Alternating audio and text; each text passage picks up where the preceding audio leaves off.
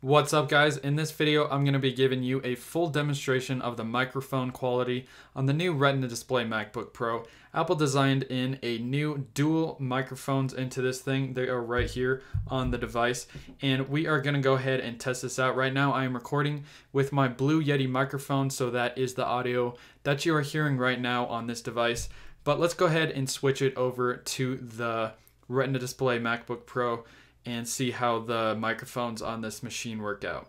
Alright guys, so we have switched over to the microphones on the Retina MacBook Pro, and you can tell a pretty big difference between a professional USB microphone like the Blue Yeti and the dual microphones on the Retina MacBook Pro. If you want to do voiceovers and stuff, I suggest you get a real microphone instead of using the built-in ones on the Retina MacBook Pro. They are improved over the previous generation, but they still aren't as professional as a real external professional microphone would be. So guys, that just gave you a quick look at how they did. I hope you guys enjoyed this video, and I will see you in the next one. Stay tuned for lots more Retina Display MacBook Pro videos. Thanks for watching.